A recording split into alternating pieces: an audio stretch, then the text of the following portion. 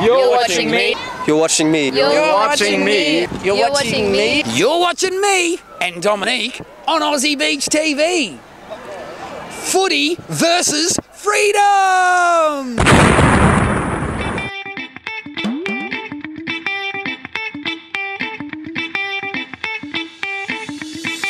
Aussie Beach TV. You're watching Aussie Beach TV.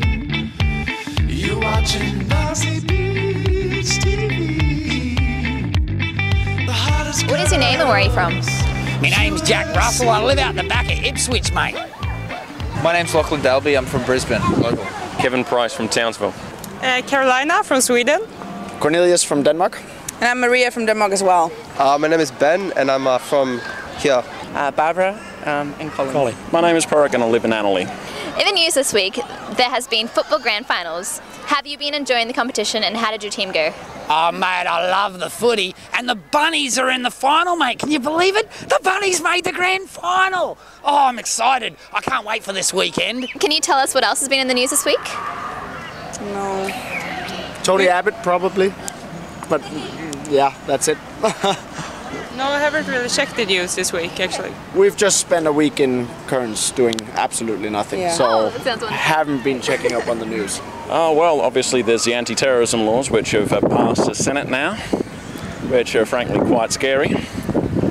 The idea that somehow we're going to give away rights that took us centuries to gain, just for a passing security threat, which happens to be conveniently timed with a massive slump in Abbott's polls. And no, that to me says something about the way in which we can be manipulated using fear and really quite base tactics.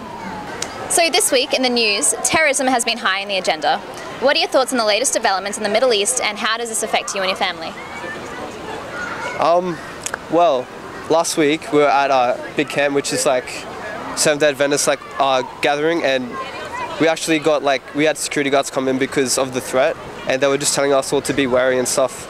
And you know, it's actually a real thing in life. Like we have freedom, but soon enough, people are actually going to come and take it away from us. That's what I believe. Well, it doesn't affect me and my family at all because obviously it's all that far away. But what can you say? It's a basket case over there. Glad I'm not over there. Yeah, same. I'm glad I'm not over there. It doesn't really affect me directly, but who knows? Could be anything. The thing is that what's been happening in the Middle East has been happening there for years, and really we're playing right into their hands. While I totally agree that something needs to happen about ISIS, the problem is that it isn't simply action against ISIS that is happening. What we have here in Australia is that we have a massive fear campaign in which Muslims are being targeted to a greater and greater extent. I mean, just about everybody nowadays has Facebook, and if you watch the absolutely obscene amount of racial hatred which has been developing, it is ridiculous, it's disgusting. And so this plays into their hands because, of course, what do they want? They want something to really feed their cause. They want people, Muslims in particular, around the world to feel outraged at what's happening. Oh, mate, it's been going crazy. That bloody ISIS is out of control, mate. I know terrorism. I'm scared shitless, mate. I walked down here to Southbank earlier and I saw one of the bins was removed, completely gone. I freaked out, mate. I freaked out. There was nowhere to put me rubbish. Oh, my God. ISIS are after me, mate. I'm freaking out, mate. Anyhow, mate, I'm a little bit scared and worried about this. So what I've done is I put extra security on the house. All right, I've double locked all the doors. I bought a nice big dog. It's on, mate. I'm safe now. Well, at least we got the police there to take care of us, the Army, the Air Force. We need them all to secure our borders and stop ISIS getting in, mate. The developments don't seem to be very good. It seems that the situation is a little bit out of control, but the effect on me and my family is very limited. So 800 police, 15 people detained, but only one terrorism charge. Was this really a plot to behead a member of the public? And if so, why haven't more charges been laid? Possibly corruption. I don't know. I reckon the government's behind it all. I don't know. Hey, who knows? I think many countries are probably overreacting a little bit now, but in the interest of public safety, then maybe it is worth it. They're showing a presence. They're showing that they don't allow this and they don't approve of this. So maybe it is worth it. I don't know. Oh, mate, that gives me the heebie-jeebies, it does. Whoop. Off with your head, mate. Here in Australia, we don't want that kind of stuff on Australian shores, ladies and gentlemen. We don't want that. I'm pretty scared about it, mate. I don't know what we're going to do. Thank God for ASIO and the Federal Police for keeping us safe here in this country. Where would we be without them? We'd all be wearing bloody burqas. The new anti-terror laws are likely to be introduced that will give the ASIO, or Australian Security Intelligence Organisation, the power to access, modify, copy and delete data on your personal computer, jail journalists and whistleblowers who even unwittingly share national security info on social media, give protection from civil and criminal liability for ASIO officers, and allow access to certain types of surveillance devices without a warrant. How do you feel about all this? Well, it's already been introduced. For a start, We should go apply to ASIO. We go work for ASIO. Dodgy pictures and everything. Yeah, that'd be awesome, man. Great job. What do you think? But on a slightly more serious note, I think there needs to be a borderline of it. Obviously, there's certain things that they need to keep secret or not, but prying into people's personal lives is really not necessary. It's not particularly surprising, considering not only the current government's history of increasing police powers, decreasing ability to question those powers, and at the same time increasing the ability to punish those who speak in opposition to them. I mean, this is the same government that put into place a new regulation in their employees not being allowed to even anonymously talk against them on Facebook and other social media platforms. And it's not a mistake that the last time the Liberal government was in, they had a similar situation where once again we had the fear of terrorism attacks used to allow detention without charge. You know that you can get 5 years jail for simply mentioning that you've been questioned by ASIO. That is one of the laws which is still in place, and so they are seeking to remove the midnight clause on that, which will allow it to be taken out of power. Now, this clause has now been in for about 8 years, and most people don't even know it's there. You can be given 5 years jail for simply mentioning that you've been gone for the past 3 days. And where you've been. How the hell are you supposed to explain to your family without mentioning ASIO questioning that you have just disappeared for a few days? I think that there are enough laws around to deal with any of the situations that come up. I think it's ridiculous. We are becoming closer and closer to a fascist country where we're just being told what to do, and all our civil liberties are being taken away from us, and people actually don't realise what's going on. Because they'd rather watch football. So the USA and their allies have been arming, training and funding terrorist groups in Syria to fight the democratically elected Assad government, even after it was known that these terrorists were committing atrocities such as torture, beheadings and even eating the hearts and livers straight out of their victims. This support continued. Now these same terrorists, or some say rogue mercenaries, fly the ISIS banner, with equipment paid for by the West. Were you aware of this, and how does this make you feel? Yes, I was aware of it. We've been funding a number of different groups over the course of years. Not many people remember now that we actually funded the Viet Minh during the Second World War. The same people we ended up fighting in the Vietnam War. We funded Saddam Hussein. We also supported the Mujahideen in Afghanistan throughout the 70s. And so really there's a process of constantly funding smaller and smaller splinter groups in the idea that we're somehow hurting the enemy. The bullshit is that somehow the enemy of my enemy is my friend.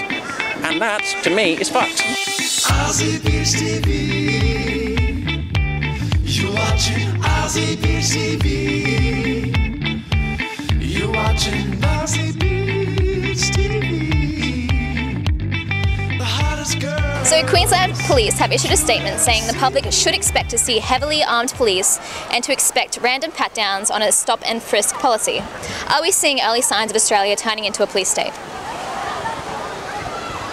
I don't think that stuff is going to happen, to be honest. But if it does, I guess, yeah, go for it. That's cool. Police state, yeah, let's go. Cool. I don't mind getting touched up. But these are big burly policemen, man. This is not fun stuff. Yeah, whether, as with Lachlan said, whether it's actually happening is open the case, but these things take steps slowly, so it quite possibly could be heading that way. It's happening in America. You increase the powers bit by bit, you get people used to greater and greater infringements of their personal freedoms.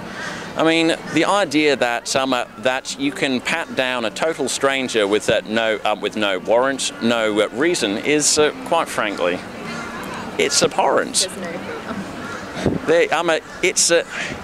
What else do we have to get used to? Are they going to be able to search our personal belongings? I mean, as it is, they're already allowed to give us a grope in public for literally no reason. So, I mean, what are we trying to protect? I've never seen anything like this in my life. I've been doing activism for a number of years in this state, and I come into the city the day after the terrorism threat was raised to high, and immediately there was Australian Federal Police in squadrons of 3 patrolling the streets. Bins were welded shut at train stations due to security threats. The police were telling me that they're going to start rolling out bag searches, which a few days later, after coming in here a couple of times, you'd get off the train or you'd pull in your car and they'd say, "Yep, we've just got to check your bag for security reasons." Trains have been stopping at Roma Street Station for specific police squads that get on the trains to check for bombs. And let me remind people that Tony Abbott, when the terrorism threat was raised to high, his justification for this was, we have no specific intelligence of an attack, but we do know of people that have the capability and the intent to commit an attack. Benjamin Franklin is quoted saying, "People willing to trade their freedom for temporary security deserve neither and will lose both." So what do you think he was trying to say? I think that Benjamin Franklin was probably a terrorist himself. Maybe he worked for ISIS.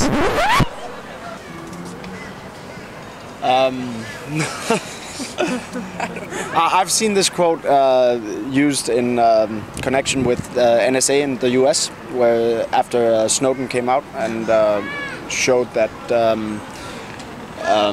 a lot of surveillance is happening on private people and without them knowing it.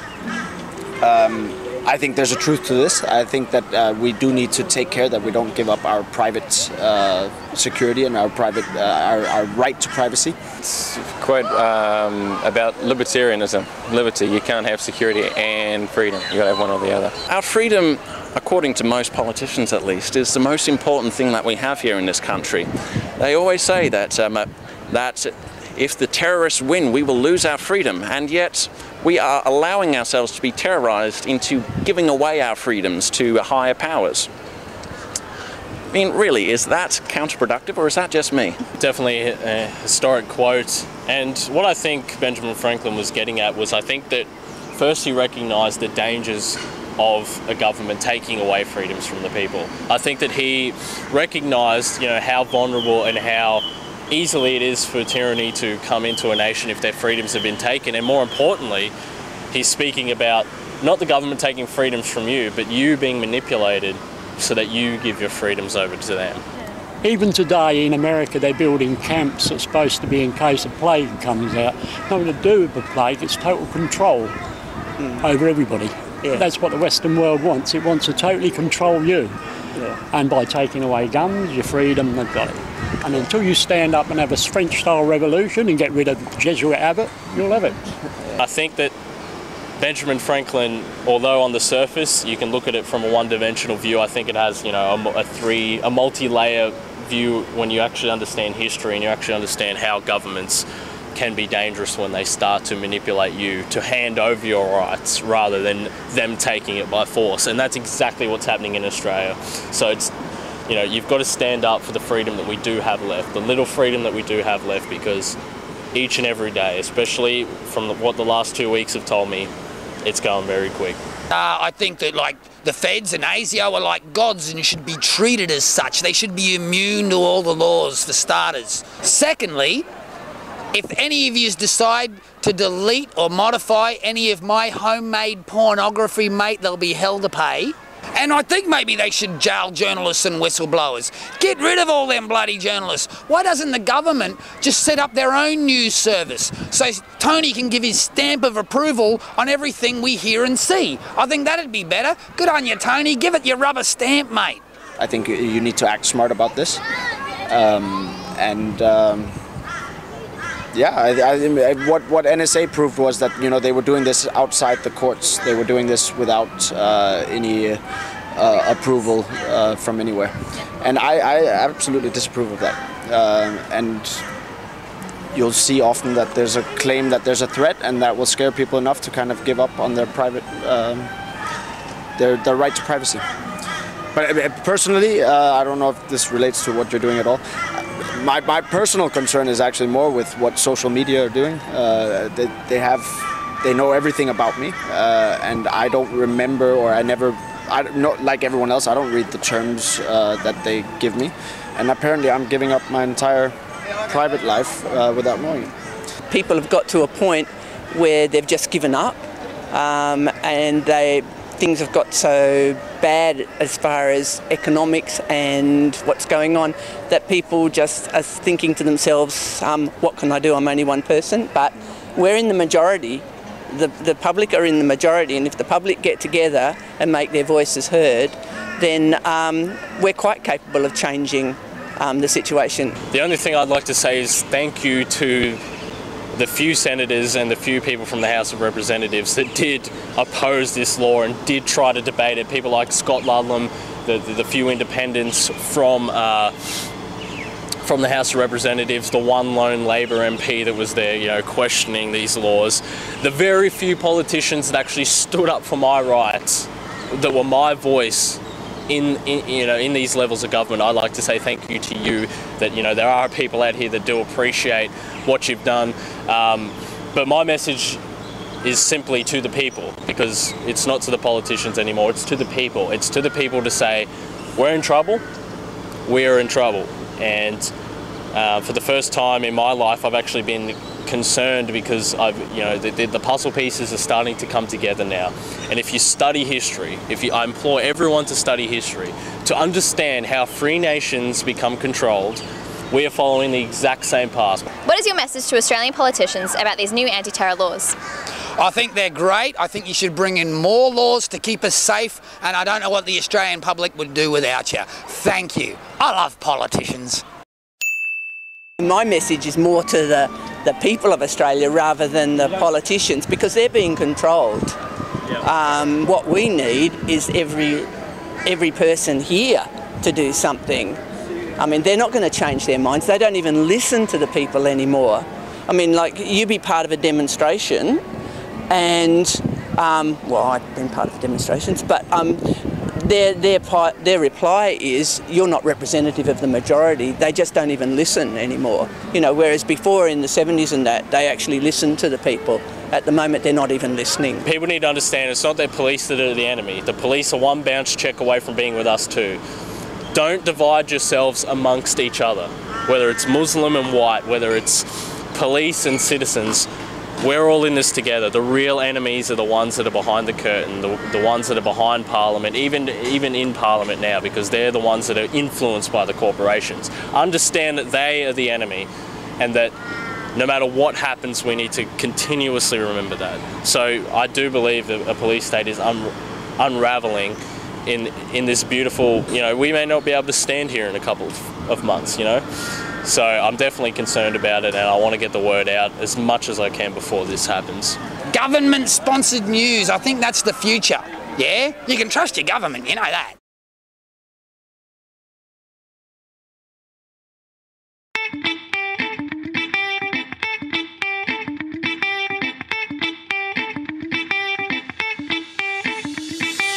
Aussie Beach TV. You watching Aussie Beach TV.